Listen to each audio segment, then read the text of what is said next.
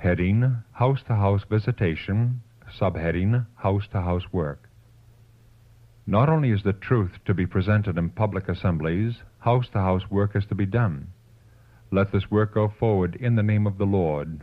Review and Herald, August 11, 1903. This house-to-house labor, searching for souls, hunting for the lost sheep, is the most essential work that can be done. Letter 137, 1898. Subheading, The Objective of House-to-House Labor. Our people make a great mistake when, after holding a camp meeting and gathering a few souls, they take down the tents and feel that their duty is done. Their work had only just begun. They have preached doctrines that are new and strange to the people who heard them, and then left the seed sown to be picked up by the birds or else to wither away for want of moisture. After the truth has been presented to souls, there are those, ministers, friends, and acquaintances, who will pick up the seed sown if possible. These human birds make the truth appear as error, and do not give the one convicted any rest until they've devoured the seed by false assertions. What should be done? After the camp meeting is over, establish a mission. Let the very best workers that can be found be organized into a company to sell our literature, and also to give away papers to some that cannot buy. Preparatory work is not only one-half the value that the after work is. After the people have heard the reasons of our faith, let the house-to-house work begin. Become acquainted with the people and read to them the precious words of Christ. Lift up Jesus crucified among them, and soon those who have listened to the message of warning from the ministers of God in the tent and have been convicted will be drawn out to inquire in regard to what they have heard. This is the time to present the reasons of our faith with meekness and fear, not a slavish fear, but a cautious fear, lest you should speak unadvisedly.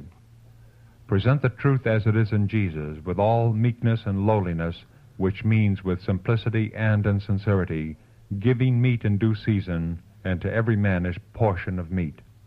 Letter 18, 1898. Subheading, Preaching Made Effectual by House-to-House Labor. From the experience of the workers in blank, we see that the efforts made after a camp meeting has closed are of far more consequences than the work done before.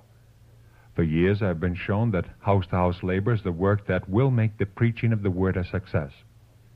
If those interested are not visited by our workers, other ministers should get upon their tracks and confuse them by misquoting and wresting the Scriptures. These people are not familiar with the Word. They think that their ministers must be true and unprejudiced men, and they give up their convictions. But if our workers can visit those interested to explain the word of truth to them more fully, revealing the truth in contrast to error, they will become established. Had this work been done earnestly and vigilantly, had the workers perseveringly watched for souls as they that must give an account, many more sheaves would have been the fruit of the seed sown at our camp meetings. This work has also been carried on in blank.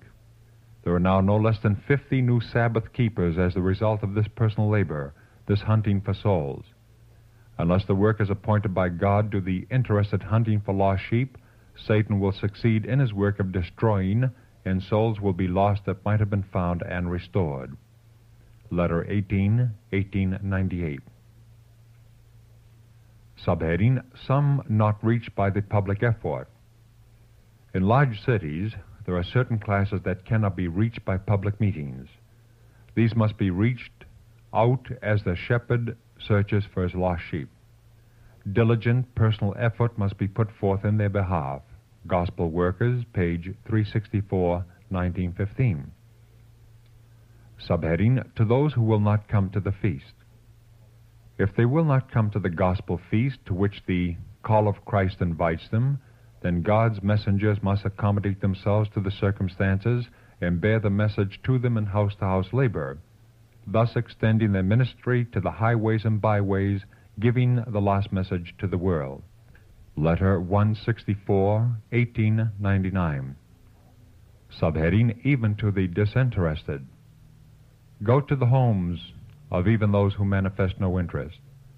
While mercy's sweet voice invites the sinner, work with every energy of heart and brain, as did Paul, who cease not to warn everyone night and day with tears.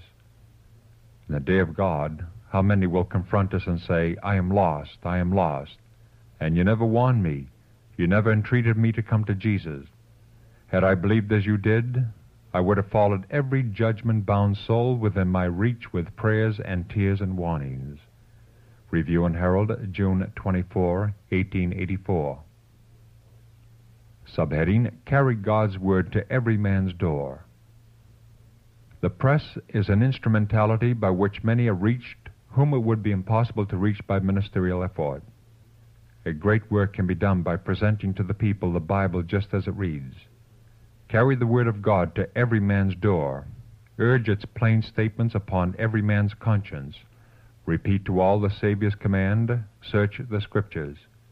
Admonish them to take the Bible as it is, to implore the divine enlightenment, and then, when the light shines, to gladly accept every precious ray and fearlessly abide the consequences. Review and Herald, July 10, 1883. Subheading, God Will Guide to Homes. Light. Light from the Word of God. This is what the people need. If the teachers of the Word are willing, the Lord will lead them into close relation with the people. He will guide them to the homes of those who need and desire the truth. And as the servants of God engage in the work of seeking for the lost sheep, their spiritual faculties are awakened and energized. Knowing that they are in harmony with God, they feel joyous and happy. Under the guidance of the Holy Spirit, they obtain an experience that is invaluable to them. Their intellectual and moral powers attain their highest development, for grace is given in answer to the demand. Review and Herald, December 29, 1904.